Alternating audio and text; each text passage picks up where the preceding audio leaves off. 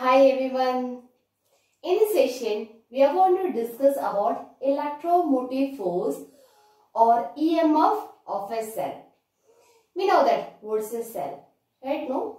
Inside a cell, there will be a electrolyte, or the cell always maintain a potential difference by the chemical reactions to maintain a continuous flow of current, right? Okay, just consider an electrolyte and electron. In chemistry, you studied about electric cell, how to make an electric cell. So here, I drawn an electric cell, and electrolyte we have taken as diluted H2SO4, and we have two electrodes, copper and zinc. Okay. So when the chemical reaction happens, what happened to this H2SO4? It becomes H plus ions and SO4 2 minus ions. Right now, during the chemical reaction, it changed. Hydrogen sulfide will change into H plus ions and SO4 2 minus ions. Okay. So what happens after this? It will approach these electrodes, copper and zinc. So sulfate ion will approach the zinc electrode and impart electron into that. Okay. Same way, this H plus ions approach copper and gains electron from that, because it's having a deficiency of electrons. It has an excess electrons, right? So it will give electron to zinc, and H plus ions accept electrons from copper. Okay. So if a material give electrons to other material or other atom, it will gain a charge of positive charge, right? So copper will become positive, and it attains, or it gives the it absorbs the electrons. So it attains negative charge. So zinc accept the electrons and copper give the excess electron to hydrogen or H plus ions, and zinc accept the electrons from the SO4 ions. Okay. So because of that, zinc becomes negative electrode and copper becomes positive electrode. And what we used to call it, the positive electrode, as anode. Okay, positive electrode is known as anode and negative electrode is known as cathode. Okay, so now we'll see what is e.m.f. of a cell. Okay, in this setup, these positive and negative electrodes, or anode and cathode, maintain a potential difference, right? Okay, so when no current is drawn from the cell or in an open circuit, the maximum potential difference available between these electrodes are known as electromotive force of a cell. Or else, we can define in another way. Just consider that through an external wire, we are connecting a bulb. Okay, through an external circuit, we are connecting a bulb. So, we can define the electromotive force more accurately. It is the amount of work done to bring a unit positive charge through the entire setup, through inside the solution and through outside the solution. So it is the work done to carry a unit positive charge throughout the circuit or throughout the entire setup is known as electromotive force. And it is always represented by a letter epsilon. Okay, it's known as epsilon.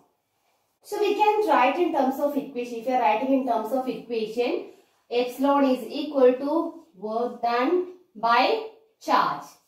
Okay, work done, or the energy spent to take a unit positive charge to the entire circuit. And the unit of epsilon is same as that of potential difference V. Okay, consider this as a first equation. So electromotive force means it is the amount of work done to take a unit positive charge through the entire setup. That means outside and through the electrolyte. If we are considering this anode as the starting point, we are taking a positive charge from here. it has to go through this entire circuit and through this electrolyte and come back to this position. So a full round, that is known as electromotive force. Okay. If we see the factors affecting the EMF, there are mainly two factors. First one, the material of the electrode and the solution.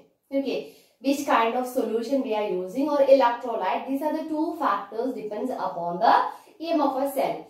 Always we study the factors affecting or the dependable factors. Here we have to study the independent factors, or which are the factors never affect the EMF. The size and shape of the electrode is never affected. We can take any size.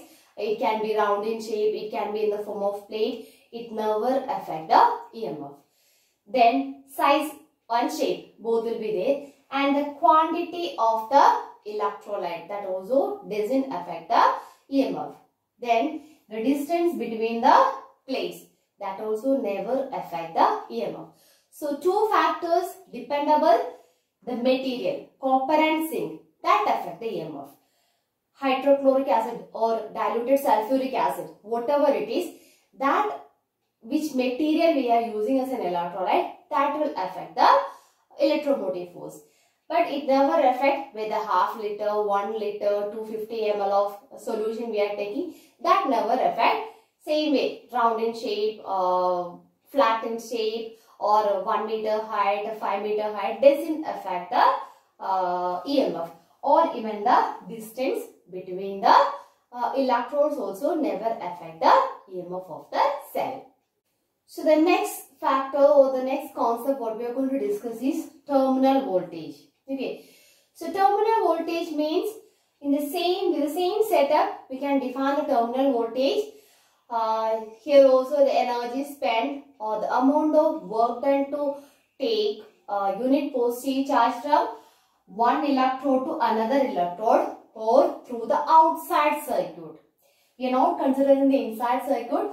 Only through the outside circuit, how much energy we need to spend to bring a unit positive charge from one electrode to another electrode. That is known as terminal voltage. It is represented by the letter small v. Same way we can represent in the form of equation, that is equal to W dash divided by Q. So this work done is only applicable for the outside circuit, and we used to consider it as terminal voltage. Or terminal voltage means it is the voltage available in the circuit when it is in use. So when we connect different equipments to the electrodes, how much potential difference will be available, that is known as terminal voltage. This terminal voltage will be always less than the total effective voltage or electromotive force. Electromotive force means maximum available voltage is known as electromotive force when the cell is not in use. This one, when it started using, only we are calculating the work done in the outside circuit. So obviously it will be less than that of the EMF. Let's see the next one. The terminal voltage is represented by capital V and voltage drop is represented by small v. So voltage drop means only we are considering the inside liquid portion, only inside the electrolyte. So same definition, it is the amount of work done to carry unit positive charge inside the electrolyte. Okay, that is known as voltage drop. We can represent voltage drop as small v is equal to W by Q. Same way. Okay. So that means, or if we consider the voltage drop and terminal voltage, the sum of the terminal voltage and voltage drop is equivalent to electromotive force. Or we can represent it as EMF is equal to capital V plus small v. What is epsilon? Electromotive force. What is electromotive force? It is the amount of work done to take unit charge through the entire setup, through outside circuit and inside solution, right? And what is terminal voltage? Terminal voltage is the work done to take the unit charge only through the outside circuit. Okay. What is voltage drop? It is the amount of work done to take unit charge inside the electrolyte. So outside circuit plus inside circuit, if we add it or if we take the sum, we will get the total value as EMF or electromotive force. Now we'll see the differences between EMF and terminal voltage. What is EMF? It is a entire circuit. It is the amount of work done to carry the positive charge to the entire circuit. Here it is only outside the circuit. Okay. And EMF is a characteristic property of the material. It's a property of the material. Okay. It never depends upon the current drawn from the cell. But terminal voltage, it depends upon when it is in use, how much current is available in the circuit. So it depends upon the current drawn in the circuit. Okay. So third point, this is easy. Both sides we feel like similar, but there's a small slight difference. Okay. Terminal voltage or EMF is equal to terminal voltage when it is not in use. Okay. EMF is equal to terminal voltage when not in use. If it is in use, EMF is greater than terminal voltage. Okay, if it is not in use means the total available energy will be equal. That's no current is drawn from the circuit. Okay. Now, if you see the terminal voltage as a point, EMF is equal to or terminal voltage. Here the first term is terminal voltage. Terminal voltage is equal to EMF. Same way, not in use. Okay. When it is not in use, it is equal. But if it is in use, terminal voltage is less than EMF. Okay. So here EMF is greater than terminal voltage. The same thing we wrote in terms of terminal voltage. So these are the difference between EMF and terminal voltage. This thing is very important for solving the numericals. Thank you.